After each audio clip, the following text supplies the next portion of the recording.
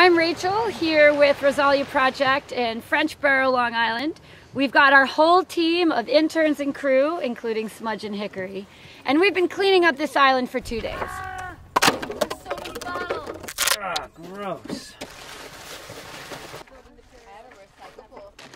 So we are in Maine, and Maine is the northeasternmost state in the U.S., and it's a very rocky coast.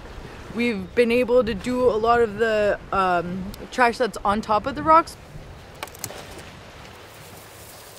But there have been many times where, you know, we see it, but we can't necessarily reach down to be able to grab it. You guys have cranked today. None of this has been counted, so what would be helpful is, you know, count how many bottles and then tell me. Perfect. Let's do it. We cleaned up 2,450 pieces of trash from 3 rocky beaches. Our top 10 items were: number 1, buoys and floats. We found 561 buoys and parts of buoys, which made up 23% of all the items we picked up. Number 2, foam pieces. Number 3, rope. Number 4, plastic bottles. Number 5, plastic pieces.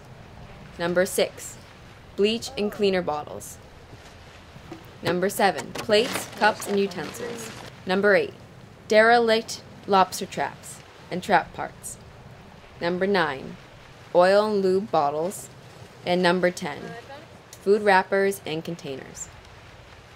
So as you just heard, most of the trash we've been finding here in Frenchboro is fishing debris, and the other thing we've been finding a lot of is beverage bottles. It's really disgusting, and it's actually really sad because a lot of the stuff we're finding, especially the Clorox bottles from the fishing industry, the oil and lube bottles, the buckets of hydraulic fluid, and most disgustingly, bottles of pee, all of that ended up in the ocean intentionally. That wasn't accidentally lost due to storms or traps being run over. So that's really disappointing, but if it wasn't an accident that it got out there, that means that it's preventable. So that's why Rozalia Project is working from multiple angles. Sometimes it can be prevented, sometimes it just needs to get cleaned up. So we're gonna keep working on it. Anybody want a drink of Moxie?